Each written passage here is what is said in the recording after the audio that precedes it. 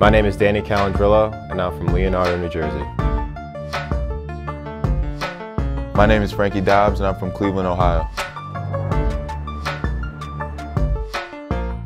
My dad was a pretty good basketball player at Seton Hall, and he played overseas as well. We had a lot of big name stars at the time in the league, and one of those big names was Dan Calandrillo. My name is Dan Calandrillo. I was the Big East MVP in 1982.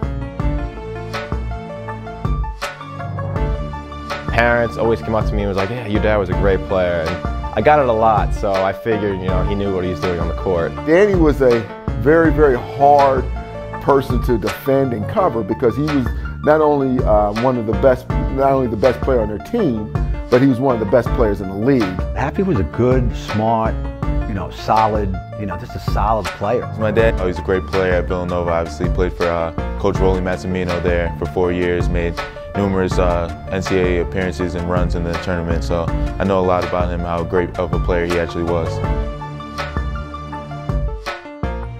In the back of my mind, that pushed me to work harder and be the best player I could be as well.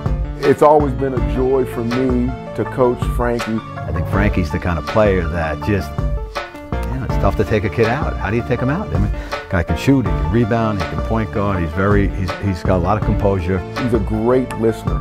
And so Frankie's very, very easy to coach.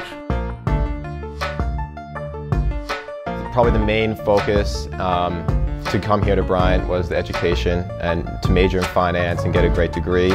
He came in the team as a walk-on freshman year. We did not know a lot about him. What he would do is he would show up every day, work hard in practice, and through the years he's just got better and better. He's always in the gym by himself, whether it's late at night or early in the morning, get extra shots up, things like that. So he's just been improving ever since, and now he's a vital part to our team. I said to him, now, you got to this level, you got to go to another level now. He always told me, "You're a Division I basketball player, you can do it. You can do anything you set your mind to." Just keep on getting better, keep on working harder. Because once you stop, you really don't grow, you don't define yourself. Every summer I've worked my butt off. Here I'm always in the gym, just trying to get better every day. And it's paid off, it really has.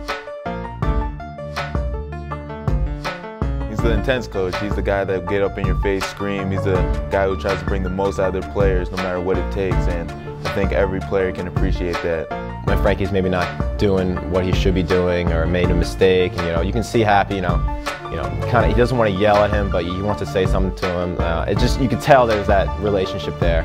And when I see that, it reminds me of me and my dad. We've kept it pretty business all the way through. I don't get any special treatment, anything like that. If anything, he's harder on me, I would say, on certain things. But like I said, all the other players respect that. I respect that. It's no hard feelings at the end of the day. And just know that everything we do as a team is meant for the best as a team.